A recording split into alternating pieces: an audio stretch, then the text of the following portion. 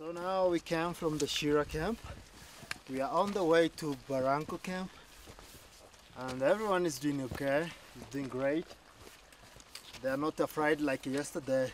Yesterday it was a very high steep, but today it's a little bit steep. You had to lie to get us through. So everyone is okay, and also the weather is good. It's a beautiful morning, and we keep going.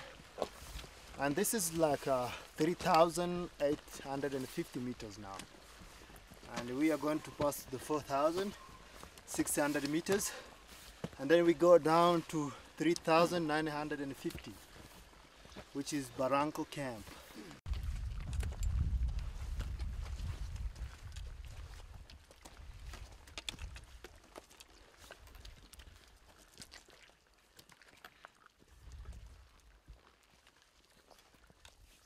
And what's the secret to make it to the summit? The secret is to stop thinking. Try to think like a baby all the time.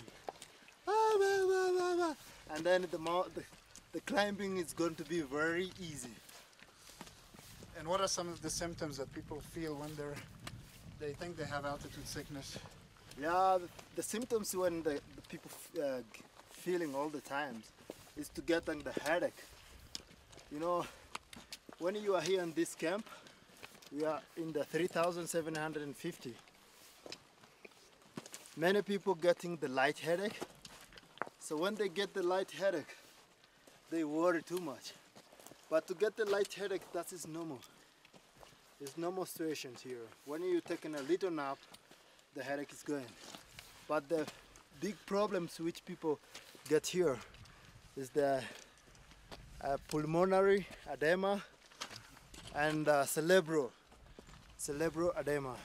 The cerebral, it's happening in the brain. People talking nonsense, talk like a crazy. But the pulmonary, the lungs, getting the moistures, so you can't breathing well. You're breathing like a, and then you get the bubbles there in the nose. And the all treatment for these two big problem up here is to descending, to go to the low altitude. That is the only treatment. No medicine, no anything, just to descending. Do you bring a lot of people down?